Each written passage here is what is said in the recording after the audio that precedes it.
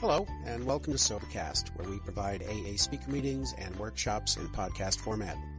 We're an ad-free podcast, and if you enjoy listening, please help us be self-supporting by visiting Sobercast.com, look for the donate link, and drop $1 or $2 into our virtual basket. We hope you enjoy the podcast. Have a great day. My name's Edward. I'm an alcoholic. To employers, probably a bit of some might call it a dry chapter, but it's really helped me when I went through it. The way I was taken through it was the same way I was taken through every other chapter, which was basically paragraph by paragraph and how it can apply to you, and then my sponsor's experience with that specific chapter and a little bit of history behind it, if there was history in that. For to employers, I had to research a little bit for this one because I knew sort of the gist of it, but it wasn't written by Bill W., but he was probably standing over the shoulder of the guy. It was a guy called Henry Parkhurst. Now, I'm no historian with the big book at all. I've been sober for 2.5 years. I'm still learning it all, sort of thing. It's still, I'm loving it, but yeah, I'm not the historian some of you guys might be at a big book study. But Henry Parkhurst, he was basically a bigwig at an oil company, and he kept getting drunk, kept doing it, kept going back to the detox and stuff, and finally they gave him the sack. He's actually in the first edition of the big book. His story's The Unbeliever. So if you've ever read that, that's this guy. Bill W. 12 stepped in on his 10th round at the hospital. He met Bill. As far as I understand, Henry was the 5th AA member. He sort of helped write the big book in a roundabout way. He sort of helped Bill with the money side, the background side. Bill and Henry, as I understood, would get in a room together and they'd start talking these big ideas. Like, here's this ex-oil big rig, here's Bill with his ideas, and they'd start talking. They're like, we're going to make hospitals, we're going to do this, we're going to change the world, blah, blah, blah, blah. But luckily, the group consciousness existed and that didn't happen. But the big book was one of their ideas, and the way it sort of started was they tried to get money from people and it didn't sort of work out like that, so they made shares. And back in that day, as far as I understand, I'm not too good with finances, but you basically went down the post office and wrote shares out and were like, can you give me $500 for these shares? And that was how they raised money for the big book to begin with. And he had 1/3, Henry did, Bill had 1/3, and then 1/3 was sort of like friends and family. Unfortunately, what happened is Henry busted. He busted after the big book was written, and they were like, we need the shares back. So Bill gave his back to the AA fellowship and Henry wouldn't. He was like, I want to hold on to these. I want the shares. I want the profits from the big book. What happened, I've read a few different accounts of it, but basically for $200 or something, Henry was in a state and they were able to get the shares off him for $200. And he died without being sober. That's his story. And for me, when I heard that, I was like, and it was the same when I first heard Ebby's story, which was, I suppose, in a roundabout way a bit similar, was that, oh my God, like, I thought this was this perfect solution that if anyone was near it at the beginning, you were the best. You were the best AA that ever existed. But what my sponsor says to me and older certain members have said to me is that, we're not perfect. Bill W. wasn't a perfect human being. Bob wasn't these perfect human beings. In my head, I think they're just, they're the most great guys in the world. They're like, no, they were alcoholics like we were. And they just had experiences and they put it into a book. And that's what this is. And that's why this is so important to me, because it's that. It's something approachable that I can relate to. It's not something that's this God-given. It's like this crazy thing that you can't understand. It's approachable. And if I can read it and understand it, anyone can. So that was a bit of the history. I probably am wrong. Like, I probably don't know it perfectly, but that's how I understood it for this part, the two employers. I was asked some questions about it. What was my favourite part? So on the second page, it says, here were 3 exceptional men lost to this world because I did not understand alcoholism as I do now. So Henry was a bigwig in an oil company and he had lots of employees, a lot. So he had 3 cases which he spoke about of people basically dying. Like, he was like, mate, I can't keep giving you the time off. I can't keep doing this. And 3 of those people ended up dying. And instead of him being like, they didn't have the steps back then, but I've heard people say, they didn't have this, they didn't do the steps good enough, or they didn't do this good enough. He blamed himself. Because I did not understand alcoholism as I do now. And for me, when I'm working with others, with working with sponsees, or I meet a newcomer, I've got to set aside what I think I know. I've got to set aside everything, my ego and everything like that, because I've got to really understand where they're coming from. Even though I'm 2 years away from it, I've got to understand that I'm just like them. And I can forget that sometimes. And that sentence there just really helps me realise that if I don't understand alcoholism enough, we can lose people. And that's it's part of what I think I should hold myself accountable to, is understanding more and more of it, sort of thing. So I never try and stop learning. And then down the bottom here it says, because of the employee's special ability or his own strong personal attachment to him, the employer has sometimes kept such a man long beyond a reasonable period. I've had this experience. So my background is I'm a business development manager for a company. I had an assistant, I've worked with other guys, and I had experiences where I was asked, because they knew of my connection to Alcoholics Anonymous, being a sober member, there's this guy. And I was about 6 months into this program, and they were like, there's this guy who keeps coming to work drunk. And I was like, I got this one in the bag, like I was ego gun busting, I thought I knew everything. So I went out to this guy's house, quickly reread this, and I was like, oh, I know what to do, I'll just quickly, and I just basically had this book open, and I was half shaking, I didn't know what I was talking about. And I started asking him the questions, and it was basically, look, man, I'm doing this stuff in AA. I was up to steps 5 or 6 or something. I was like, I'm doing this. We go to these meetings. Like, you need to come along. Because in my head, I was like, well, as soon as you tell someone the solution, as soon as you tell someone that they've got the disease, bang, Bob's your uncle. They're going to be bloody coming with me because it's the greatest thing ever. That wasn't the case. It was the first time I'd hit that roadblock. I was like, mate, but don't you see? Like, you're going to rehab. Like, you lost your wife. I didn't understand how he couldn't understand. And I kept trying to explain it different ways in my experience, and nothing was getting through to him. And it was really sad.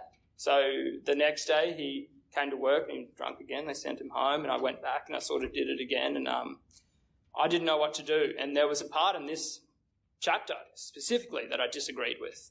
And that was where it says, here, sometimes kept such a man at work long beyond a reasonable period. I was like, keep him on until he's cured, until he's ready, and until he's sober. We've got to keep him employed.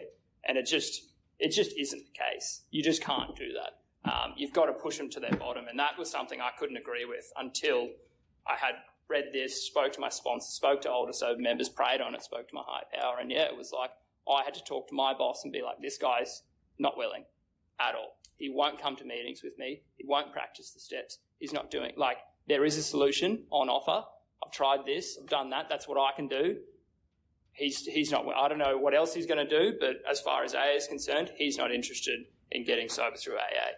And my boss sacked him. And I felt so guilty about it.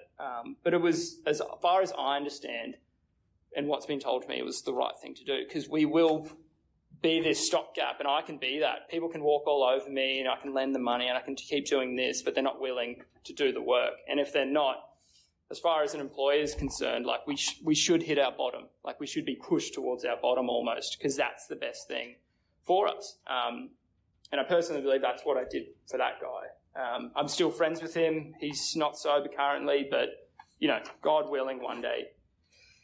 Yeah, and then the next page, there's a little line, and he's talking about some instances where he speaks to, like, bigwigs about his alcoholism, and they hear what he's saying, and they go, I'm not going to use that for my employees. And one line here, it says, this chap is either through with liquor or he is minus a job. If he has your willpower and guts, he will make the grade. I wanted to throw my hands up in discouragement. The thing I got out of that was that I personally have been told by friends, by family, they'll pat me on the back. They won't really understand this, and they'll be like, Ed, it is so great how strong-willed you are, how good of a person you are for doing these things, how great you are. And it's fucking really hard to be like, it's not me at all. Like, I've really got to understand it is not me. Like, the reason I'm sober isn't because I'm such a good person and I wanted to do the steps and apologise to all the people I hurt. It's because my higher power's done it for me. Like, I couldn't get sober any other way. Like, it was a question of morality. I mean, I tried to do all these moral things when I was drinking. That didn't keep me sober. I've got to remember, if he has your willpower and guts, he will make the grade. That's not true. As far as that is concerned, it is not that. that is not what's on question here. And I really like that line because it just helps remind me, and just like, Ed, as soon as someone's patting you on the back about something, just give it away. Just say, it's not me. And it really isn't, but I've got to remember that. Lack of understanding as to what really ails the alcoholic, and lack of knowledge as to what employers might profitably take in salvaging their sick employees. Like, we've got to really understand that we are detrimental to a business when we're drinking. Like, I was in sales, and when I was drinking, I was not a good salesman. Could you imagine me rocking up to your place of business trying to sell you something half-cut, hungover, bleeding nose from the night, like something, like it was just so detrimental. And my boss used to give me chance after chance after chance after chance after chance. And reading this, it really put me into thing like what he was having to go through. But he didn't understand what was going on with me. He didn't fire me, which is, God willing, it was great, but maybe he should have and I would have got here quicker. I don't know. But that's just not what happened to me. Yeah, and when dealing with an alcoholic down the bottom, there may be a natural annoyance that a man could be so weak, stupid, and irresponsible. Even when you understand the malady better, you may feel this feeling rising. I know for me personally, I've worked with newcomers, sponsees, and I've felt this. I've read this book a few times. I've gone to a few meetings. I've been here 2.5 years. I personally can get that. And I feel bad about that, but it's like, it's just what happens because I'm like, well, mate, you know your problem. Here's a solution. Do it. And it's like, that is not at all what it suggests in this book. But I'll get on my high horse and think that. I'll get annoyed. And it's just like, why am I doing this? And it's just because it's my ego and stuff. And I've just got to keep taking that step back and go, these are sick people we're dealing with. And then it gets on to, where are we going to skip to? On page 142, it starts going into really, really, really specific ways to deal with. And this is honest to God what I did with this employee. So I went to him and I said, if he is gravely ill, fatally ill, and I explain a bit of what it means, a bit the doctor's opinion, the physical allergy, this, that, and he's like, yep, I've got that. I've been to rehab this many times. Actually, I was sponsoring a guy. And we sat down and he handed me this letter from the hospital. His doctor had said, if you ever drink alcohol again, you will die. 100% you will die if you ever drink alcohol again. And I saw this and we were reading it together and I was like, okay, all right, well, would you agree we're gravely ill? And he was like, yep, definitely. I was like, this physical. And he was like, I agree with that. I said, do you want to get well? And he was like, 100%. Do you? Will you take every necessary step, submit to anything to get well, to stop drinking forever? That's where he stopped. He said, I'll be willing to do anything. I'll do the steps. I'll make amends to that. I'll do that. But to stop drinking forever, you just saw this 1 second of doubt. There's apprehension there. And I was like, well, wait, what was that? And he was like, well, I just think maybe if I do this AA thing for a year, maybe 2 years, then I'll be able to have a few beers at Christmas time or something. I was like, man, again, that same thing came back, that slight annoyance. I was like, here is a letter from a doctor telling you you're going to die. He's a doctor. I'm just a fucking random alcoholic who sells stuff. Like, what am I? I was like, but that's a doctor. And he just was like, nope, like maybe. And it says here, we believe a man should be thoroughly probed on these points. Be satisfied he is not deceiving himself or you. And I ignored this part. I knew this about this part of the book, and I was like, you know what? He said he's willing, and he said maybe in a year. I said, you know what?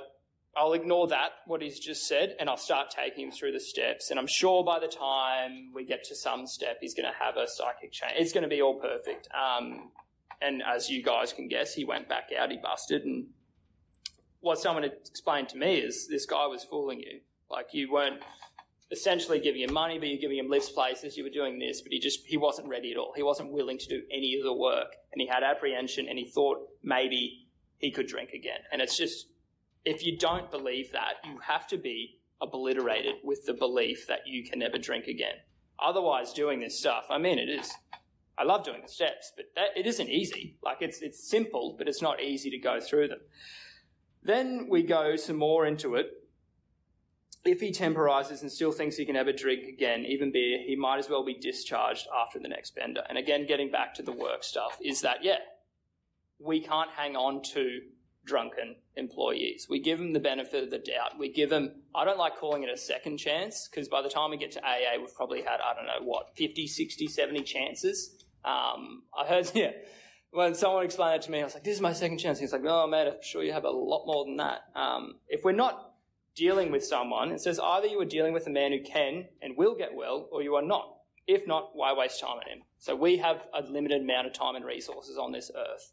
We, as members of Alcoholics Anonymous, can sponsor a set amount of people just because that's how time works.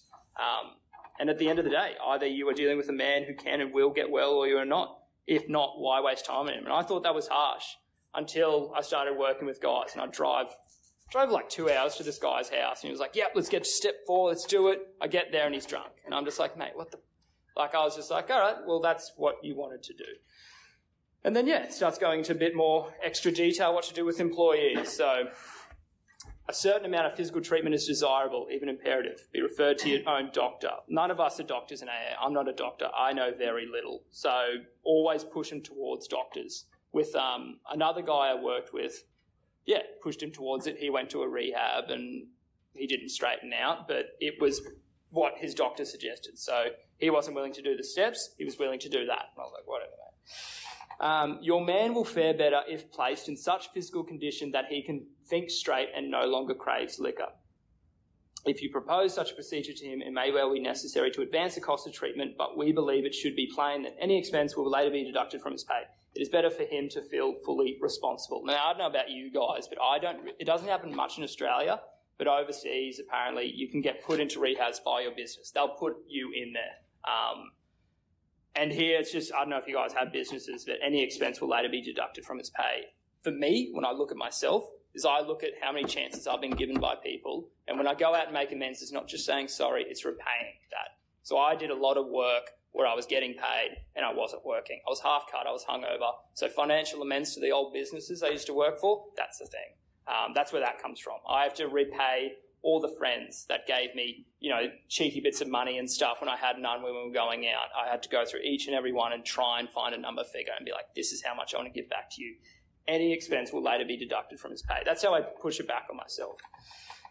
And then goes on, physical treatment is but a small part of the picture. Now, I've met guys who are like, I go for runs every morning, now I'm going to get sober, and that's it. I'm going to fucking go to the gym, and this is it, and that's just everything. And it just says it's a small part of the picture. And it just sort of puts it all into perspective of what the whole thing is. He should understand that he must undergo a change of heart. Look at the appendix for a spiritual experience. I think that's what that's meaning there. To get over drinking will require a transformation of thought and attitude. Again, spiritual experience. We all had to place recovery above everything. For without recovery, we would have lost both home and business. Yeah, 100%. That is just so true. If I put anything above my recovery, I'll drink and I'll die. I can guarantee it. With work, I'll get a bit too busy and I'll put that before my recovery. I'll start getting a bit resentful. I don't know where that'll lead, but I can guess. And that's what I got out of that part. Again, the treatment about to undertake it will never be discussed without his consent. Gossip. It's brought up a few times in here, but I don't know, you hear in rooms and you see, I don't see it often, but you hear about it, people gossiping. A newcomer comes in, tells a heavy story, some people hear about it, make a joke, and then it's just like, that can hurt someone to the point that they'll go back out and drink. So I never share someone's 4-step stuff with me, any step 9, any stuff I hear, unless given their consent. They say, don't use my name or anything, but you can tell my story if it helps. Because I don't have experiences with everything in AA. There's lots of different experiences people have had, and to talk about the solution and to talk about the illness, it's good to have different experiences shared. How am I going for time? Am I over? 5 minutes. Thank you. Oh, thank God. And then 144, by no means do we offer it as the last word on this subject, but so far as we are concerned, it has worked for us. And that's the beauty of the big book. It tells you time and time again that it's like, we're not omnipotent. This isn't like some Bible word of God or anything. This is a textbook. As if you're learning maths for the first time, you're going to need a textbook. And that's what the big book is. And I know this might sound mean, but it's like if you haven't done the 12 from the textbook with the sponsor sort of like that, it's sort of like, well, have you just looked at it on the wall and just thought, maybe I can understand it that way? Because I sort of did that, and it wasn't until someone took it through this textbook with me that it started working, or I started getting more and more results. Yeah. You are betting, of course, that your changed attitude plus the contents of this book will turn the trick. In some cases it will, and in others it may not. It's not in this passage, but it's in a part of the book. I think it comes later, and someone might bring it up. It's not me getting up every morning, doing the meditation and like doing my morning review and then bloody reading the book and doing the steps that keeps me sober. It is not. It is my higher power. Like, it truly is being taken away from me. And it's hard to explain. Like, I've met some secular people and stuff, and I try and put it in the words of like, my willingness gets me there. It's that thoughts, it's that peace, contentment that I find from these books, from this book, that keeps me there. But to stay sober and to not have that obsession about alcohol and stuff, well, that's not me at all. It's just nothing to do with me. That is just my higher power taking that away. What I can do is put myself in the best position to have that taken away easily, sort of thing. And that for me is doing the steps, doing the stuff. And we all know what the stuff is. Like, if we're coming to a big book study, I'm guessing you guys get drilled about what the stuff is. A great deal can be accomplished by the use of this book alone. 100%. Like, for me, with steps and working with people, it's like, if I don't have it coming from this book, or if I can't refer back to how I've heard it from this book, then I'm sort of like, well, I don't really need to use that or talk about that. That's just me personally. A little bit further on, it talks about gossip again. So, a malicious individual was always making friendly little jokes about an alcoholic's drinking exploits. In another case, an alcoholic was sent to hospital for treatment. Within a short time, it was a billboard. This sort of thing decreased the man's chance of recovery. What happens in here stays in here, 100%. It's just, like, I've said stuff in here that's, like, real heavy. And if someone repeated that, I'd feel ashamed and I wouldn't want to come back to that meeting. I'd feel guilty and I'd be like, oh, they hate me because of that. So I don't try and go out of my way to gossip. If people bust, I couldn't care less as long as they're back. If they're safe and happy, that's all I care about. If you bust, man, whatever. Keep coming back if you want to. Yeah, always defend a man from needless provocation and unfair criticism. Gossip's one, but stopping the gossip. Be like, guys, I know this person. I know that person. Like, you might not agree with what they've done, but don't keep going with it. I'm running out of time here. How do I interpret it? So that was another question came up. How to treat sponsees. So when I read to employers with sponsees, I interpret it as a way to talk with your sponsees. Also with the people you work with.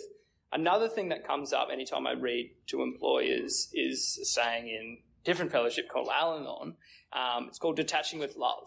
Like, they will be put in situations where they have to deal with us, which is not fun. As we all know, alcoholics are not the greatest people to be around in active addiction.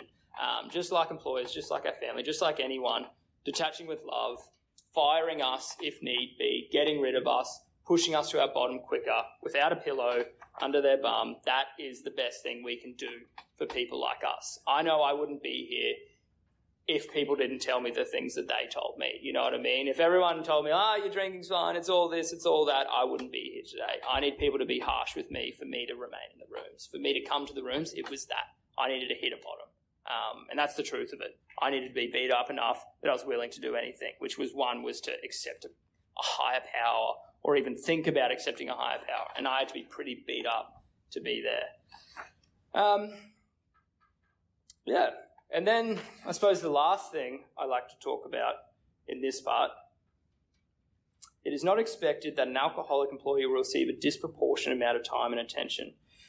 The right kind of man, the kind who recovers, will not want this sort of thing. He will not impose. Far from it. He will work like the devil and thank you to his dying day. That's how I want to be to my sponsor.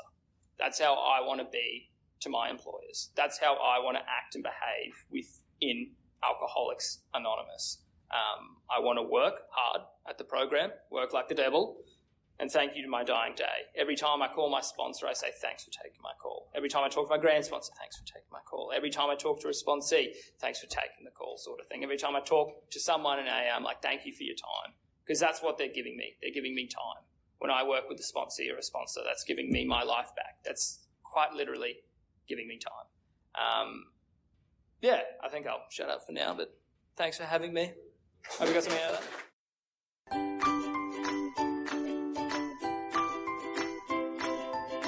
Thanks for listening. I hope you enjoyed the podcast. Sobercast is ad-free, and we'd like your help in order to keep it that way. So if you'd like to help us be self-supporting by pledging $1 to a month, visit Sobercast.com and look for the donate links. Thank you very much.